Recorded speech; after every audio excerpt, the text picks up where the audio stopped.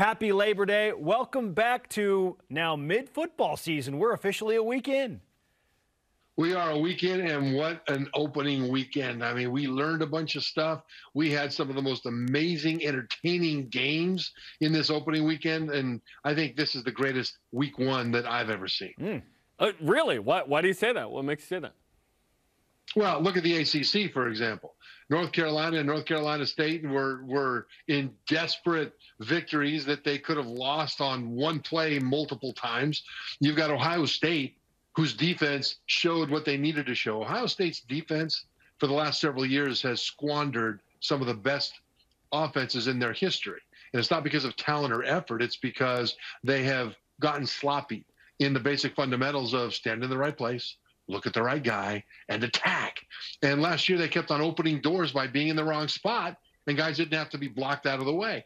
Against Notre Dame, they tightened that up, especially in the second half. And there was nowhere for Notre Dame to run at that point. And that's what Ohio State needs in order to be able to complement their great offense and challenge for a national championship. So these are all things that we have good indications of in week one. Yeah, touche. So many great games, great finishes. Utah and Florida was epic. LSU and Florida State was that one up unbelievable. I mean, just so many great finishes to games in the opening weekend of college football. Trevor, I do want to focus on BYU, obviously, here after putting up 50 points in their season opener. I think we can put to bed the curse of Florida and going 2 time zones to open the season. And play crappy teams in Florida. BYU showed up. They looked great. In your opinion, where did they exceed expectations? I thought in big plays, especially in the running game. And that's good and that's bad.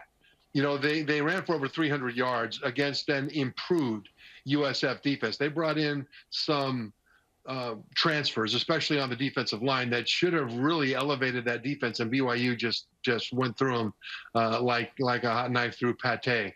That's a nod to Oregon and Georgia. Sorry about that, Duck. But I think that was an important thing. One thing, though, you've got to watch out for is that about half of those 300 yards came on 3 plays, 75 of them by a wide receiver, not a running back. So BYU fans, I think, need to understand that everything's a work in progress, and as well as they did against USF, that running game was dominant. A lot of young receivers got to step up because of injuries to the top 2 guys. They did well. I think that's a good start. And now against Baylor, everything gets a whole lot more difficult. Absolutely. You mentioned Puka Nacua, just incredible before he injures his ankle. Hopefully he's all right and good against Florida. Christopher Brooks expected to be the replacement for Tyler Algier. I don't know what the consensus is on him, but it feels like we think he can be like at least 75% of what Tyler was last year, right? And Chris is a very good player of his own right. 13 for 135 and a touch, notably 2 rushes of 40-plus in this game. What did you think of his performance with that offensive line? He looked powerful, didn't he? I mean, he looked solid when defenders were trying to tackle him. It was like he would just shrug them off. And that's a good thing, because that's what Tyler Algier brought. He brought that physicality and that ability to just pound people and wear them down.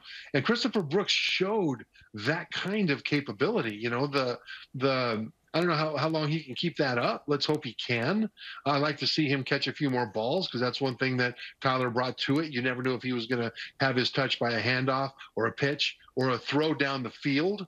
And so I'd like to see a little bit more of that from Chris Brooks. But at the same time, I think the first game as a BYU Cougar was incredibly encouraging.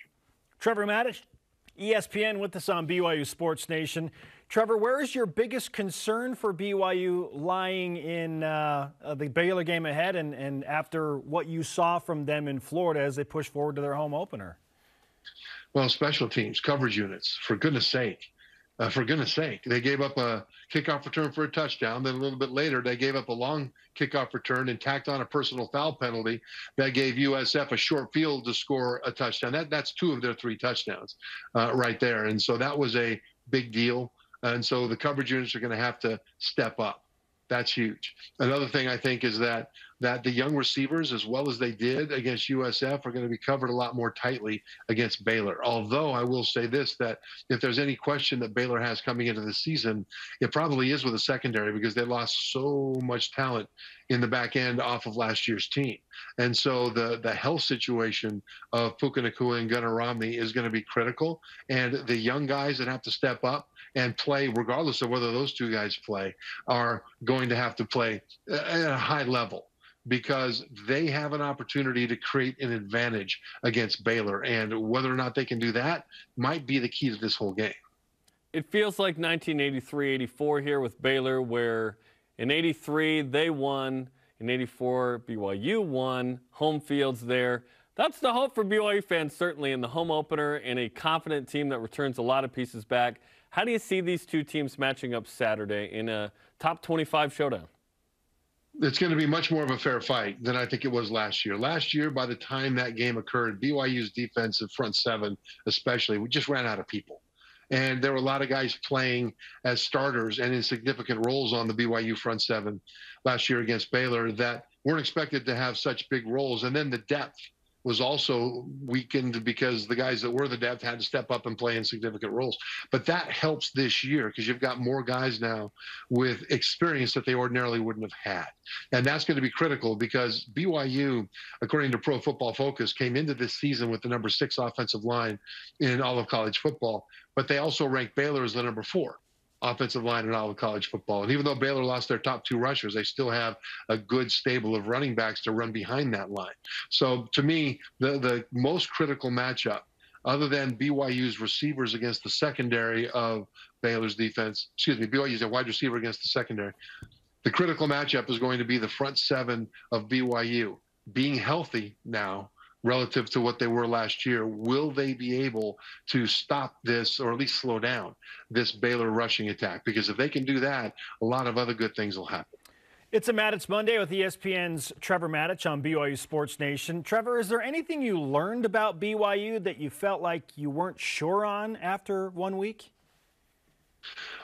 No, they performed kind of as expected.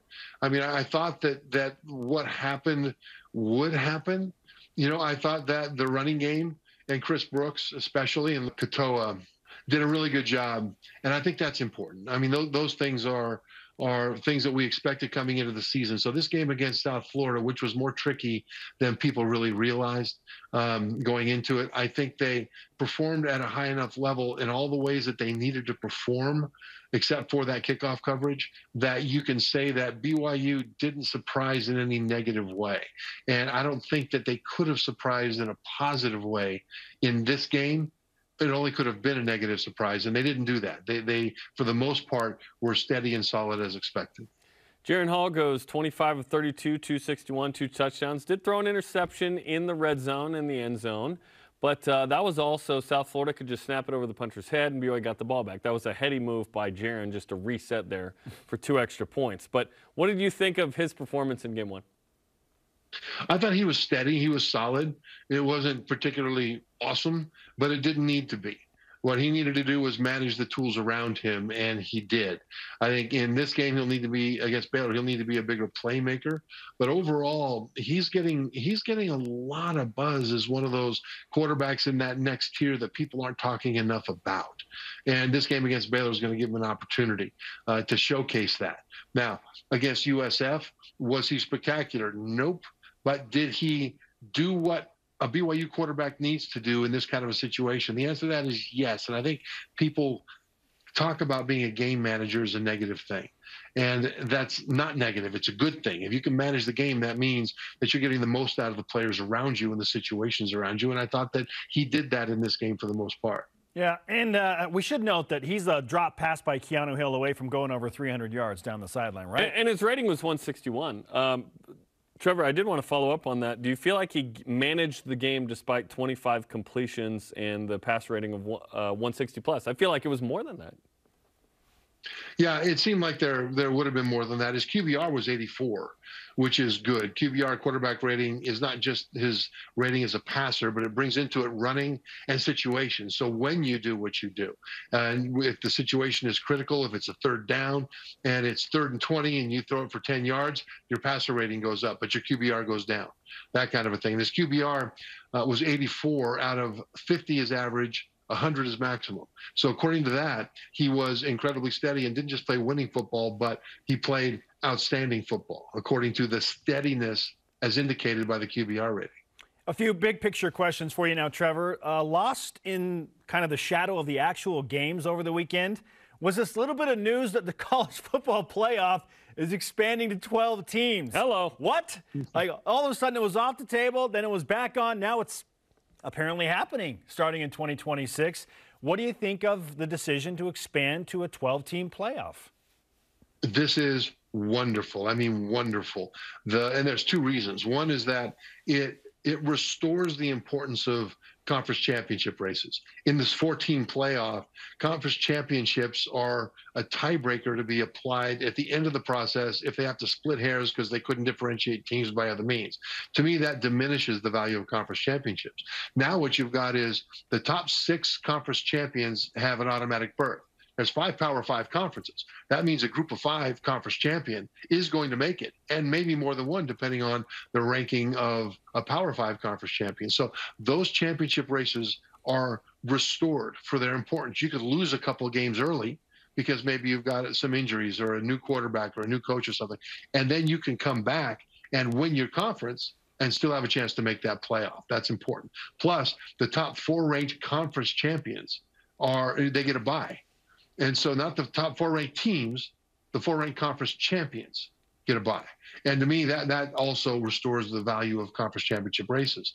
The other thing is that it tells us that it doesn't look like we're going to have another top tier forming in college football anytime soon. My big worry was that the SEC and the Big Ten, with all this conference expansion, would add a few more teams and then make their own division, have their own playoff to the exclusion of everybody else. But the fact that they now have all agreed on this 12-team playoff, which gives access to everybody, tells me that they are likely to, well, they're unlikely, if not absolutely not going to, make that upper tier division for the foreseeable future. So for the stability of the future of college football with all the conference realignment and all those things, this, I think, adds a level of concrete stability that says that everything's going to slow down now and nothing massive is going to change beyond some scheduling and the conference logo sewn onto the jerseys of a few teams. And BYU will have that Big 12 logo proudly on its jersey next year. Now they know in a couple of years when this expands to 12, okay, you have to have 0 or 1 losses probably to sneak into that. Perhaps 2, but probably not.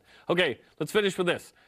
Some notable names on BYU's schedules had some big wins, but several had notable losses, namely Oregon and Notre Dame and Boise State. I guess which one of these opponents surprised you in a loss the most? I think Boise State. Oregon State is an underrated team. People don't understand how physical Oregon State has become. They're a tough out now. And so it's not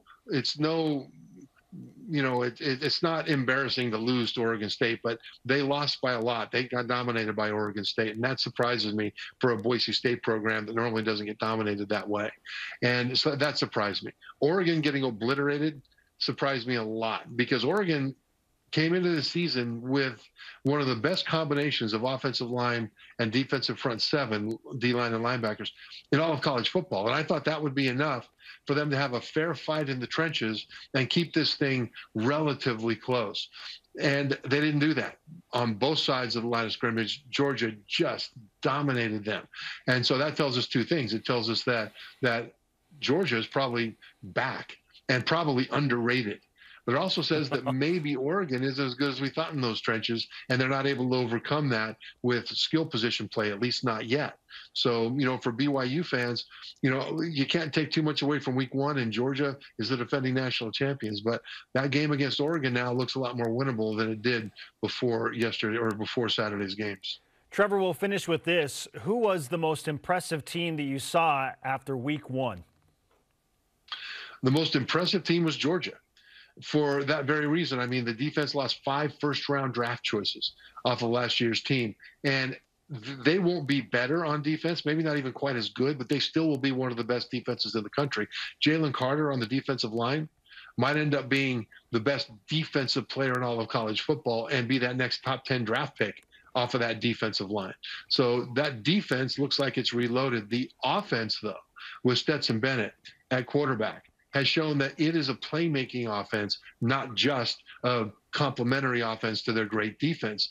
Stetson Bennett gets a bad rap because he doesn't look like a big, powerful quarterback in his uniform, you know? So people think he's just a game manager along for the ride. But when you watch his games, he makes plays. I mean, there are times when he'll drop a cape and have everything break down and run around. He'll break tackles, he'll avoid tackles, and then he'll make a touchdown throw in ways that you would think only Bryce Young could do.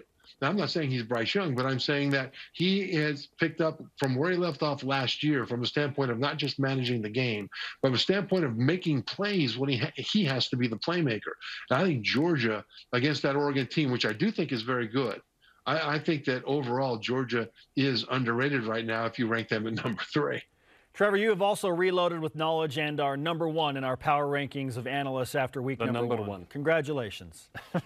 Thanks, guys. ESPN's Trevor Matich with us on BYU Sports Nation.